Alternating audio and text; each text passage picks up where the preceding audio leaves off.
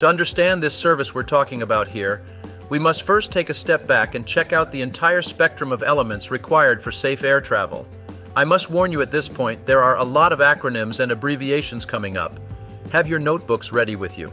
Air traffic controllers work for a company called ANSP, Air Navigation Service Provider.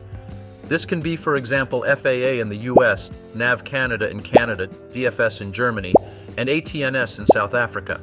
As the name implies, ANSPs are responsible for providing air navigation services.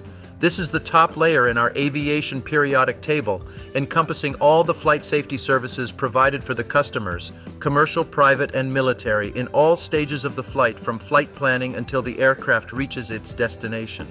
ANS consists of the following sectors: Communication, Navigation, and Surveillance (CNS), Meteorological Services, Aeronautical Services (AIS), Search and Rescue (SAR), and Air Traffic Management (ATM). If you want to understand these better, subscribe to our channel now.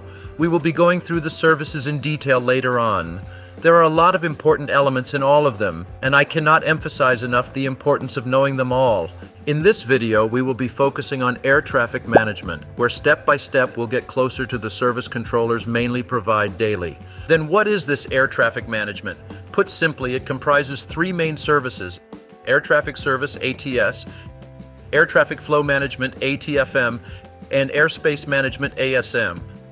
A great example of flow management is NMOC, Network Manager Operations Center, a central unit run by Eurocontrol in Europe. They are the big brains behind the slot time allocation.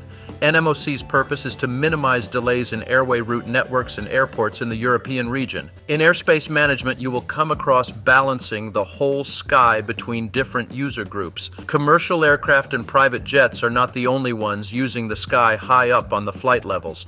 Also, the military has special requirements, and these two don't mix that well. In airspace management, the use of airspace is classified into strategic, pre-tactical, and tactical levels. Some sort of guidelines have been agreed on how each country uses their airspace. That agreement is the basis of everyday tactical allocation between civil and military aviation.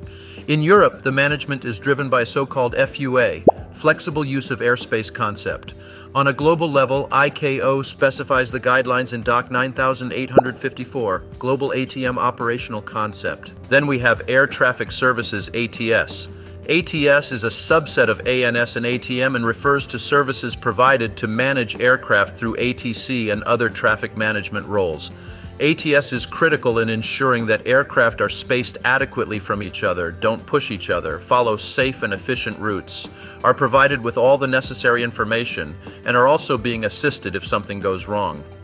Officially, these are Air Traffic Control, ATC, Flight Information Services, FES, and Alerting Service, ALRS. The objectives for air traffic services are: prevent collisions between aircraft, prevent collisions between aircraft on the maneuvering area and obstructions on that area, expedite and maintain an orderly flow of air traffic, provide advice and information useful for the safe and efficient conduct of flights, notify appropriate organizations regarding aircraft in need of search and rescue aid, and assist such organizations as required. Although air traffic controllers are responsible for other duties and tasks within this whole ANS network, Air Traffic Control Service, ATC, is always the most important part of our work.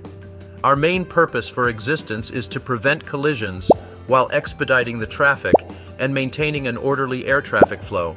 Plain and simple. ATC itself is divided into three main types.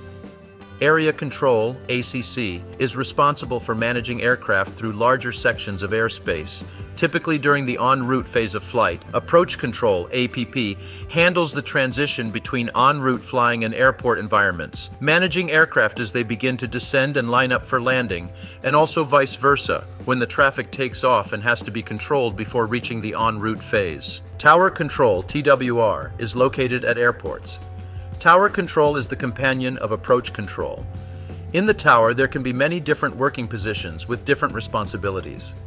Some may handle only the runway operations, such as takeoffs, landings, and runway crossings. Others may be responsible for maintaining the order on the taxiways, so that everyone can maneuver as smoothly as possible to the holding point waiting for takeoff, or to the parking bay after landing. To ease the burden of these tower controllers, there may be also a clearance delivery position. They are assigning the route clearances to the departing aircraft. Since this may take a couple of seconds longer than other clearances, it makes sense to have somebody do this separately while the aircraft are still parked. Each level of this hierarchy supports the others to ensure cohesive management. For example, ANSPs establish policies and infrastructure that enable ATS to function effectively. They are the owners of Starbucks. ATS, the cafe manager, through ATC and baristas, directly controls traffic and customers, applying the rules and tools provided by the ANSPs. I don't know about you, but explaining this makes me want to have a hot cup of coffee right now. ATC officers or controllers are the personnel who operate within the ANSP's framework. They make real-time decisions to direct aircraft safely based on the overarching policies and regulations established by their ANSP. Air traffic control isn't limited to the skies you can see from your backyard. To understand the alphabet soup, take a look at this table. It is the standard classification of airspace provided by the good old ICAO. There you can easily see all the available airspace classes from A to G and under which flight rules you are allowed to fly in them. The service provided section is kind of an airborne menu. It's the list of all the ATS services you as a pilot are eligible to order and receive from that aviation barista. As for the pure air traffic control service, IFR flights are covered in all airspace classes A through E. Think of IFR as the set rules for flying blind, when pilots don't navigate by sight and must rely entirely on instruments. VFR flights. These flights are relying on visual reference when flying, and they are controlled in airspace classes B and C. As you go into the less restricting airspaces, the types of services start to change. Starting from airspace class D, VFR traffic is no longer receiving ATC service. Instead, they are only given traffic information about what's going on around them, and they are themselves responsible of maintaining safe distances. In airspace classes F and G, also the IFR flights are no longer under ATC service. They are only given Air Traffic Advisory Service, ADVS, and Flight Information Service, FIS, for the safe conduct of the flight. This goes hand in hand with the last paragraph of the table. When ATC service is no longer applicable, there are no ATC clearances or permissions required from the controller. If you are flying an E, F, or G airspace under visual flight rules, you can even choose to ignore all services by turning off your radios. This is completely legal according to the radio communication requirements. ATC issues clearances, which are like permissions or instructions on how and where to fly, ensuring safe distances, aka separation, between all flights in classes A and B airspace, where the skies are busiest. The structure is blended and less restricted between IFR and VFR flights in Class C and D airspaces. The clearances are still mandatory in these classes, but the VFR flights are given a bit more wiggle room to fly on their own. I hope this flight from A to E didn't make you feel dizzy, but knowing the hierarchy is essential to understanding our job. No worries, you'll definitely pass exams with this knowledge. And while you're at it, check out this video about EASA to understand ATC training a bit more in detail. See you there.